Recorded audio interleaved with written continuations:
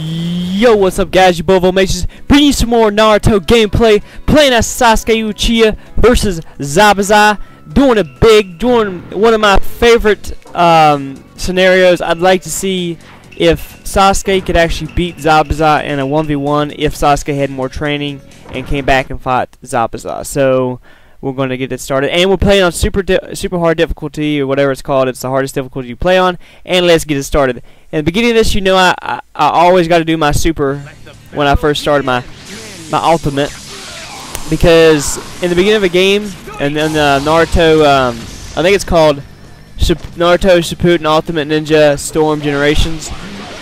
The chances of hitting an ultimate as soon as the game starts is really high. Like, you have like an 80% chance of hitting an ultimate. So I like to start off with an ultimate. But anyway, today I wanted to talk about if you guys were interested in any Skyrim videos. Like, I've been playing Skyrim lately, and I am bringing some Minecraft videos too. But I'm talking about Skyrim. Like, I'm not talking about like full gameplays, but maybe some tips or just some like funny stuff, because my computer can't really handle a whole lot. Like, I can't do like live streams or live commentaries. And trust me, I've tried. It's not like I haven't tried, but my computer is not really the greatest computer in the world. You know, it's an average computer. It's an HP Pavilion G series. Not really anything special. It's a $500 computer. It's for the average man. You know what I'm saying? But as you notice, he goes into his awakening. And before, in my other Naruto videos, I would say he was going into an ultimate, but actually it's called going into awakening, which basically means he becomes like faster, stronger. He can't use his ultimate finisher, but he can use one of his finishers, and sometimes it changes your finisher. But in the situation, you kind of want to stay away from him unless he goes into like an awakening where he gets like a giant form of himself. You know what I'm saying? Then you want to attack them. But when they're like this, you kind of want to stay away from them. You might notice that I'm going ahead and attacking him because I noticed that he doesn't have any anything to like block me, and that was pretty easy. That was easier than hell. Like, that did work. I was like 80% health left. Let's see how much health I have left. From right there, it'll be pretty hard to beat. That's pretty hard to beat right there. I got 78% health. That's not bad. An A is good. An A is really good when you're playing this. S is the highest, A is the second, and then it goes on to B, C, you know, that stuff. But that's pretty hard to beat. And I'm already going to say if it's not even close, then I'm going to say Sasuke. But we don't know. Let's get to the second.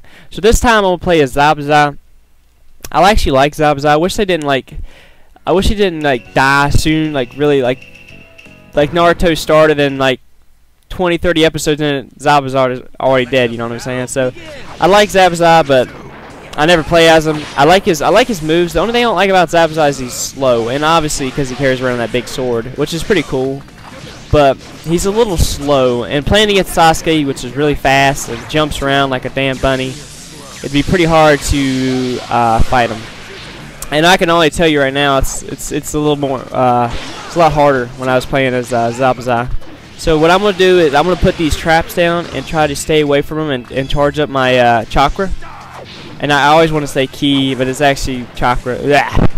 And as you see, he's just jumping around. I'm having difficulty actually hitting him because he's like half the size of me. He can easily dodge every bit of my moves.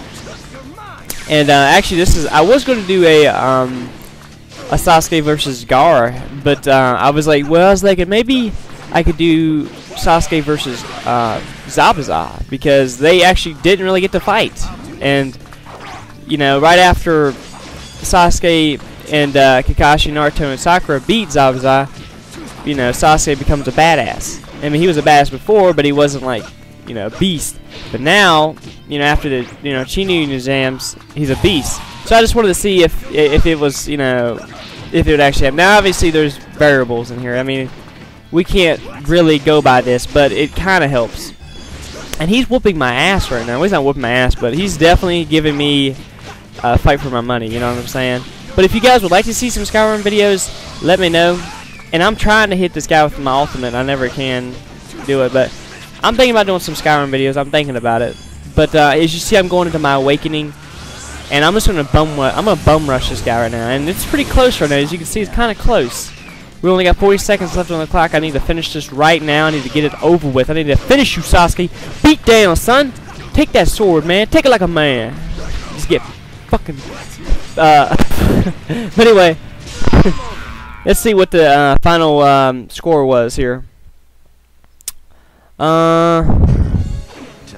Health was 28, 36. So I'm gonna say, if this actually happens, Zabuza would lose and Sasuke would win, even though I'd like Zabuza to win. But anyway, guys, this has been Bobo Majors, and I'm out.